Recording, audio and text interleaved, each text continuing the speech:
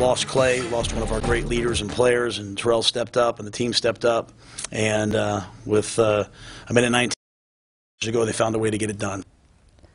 Well, Matt Rhule told the media in his opening statement that Clay Johnston will be out for the remainder of the season, and you could tell by the expression on Coach Rhule's face that losing Johnston is a major hit to the Bears on and off the field. And if you watch any tape of the Bears on defense, it seems that Johnston is flying all over the field, which holds true as he leads the team in solo tackles with 35 and total with 58. Johnston had an interception late in the game in the fourth quarter on Saturday, and after he went down, he did not return. And even though he will be gone the rest of the season, the team remains positive, knowing he'll still be around.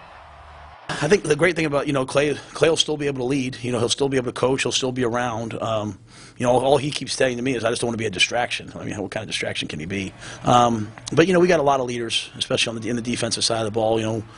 Jay Will and Chris Miller and Henry Black and, Locke and Lynch and Brave. And there's a bunch of guys out there that do it at a high level. And Terrell's an excellent player, so Terrell will go out and play. I mean, he started first 3 or 4 games this year anyway, so he'll go out and play at a high level.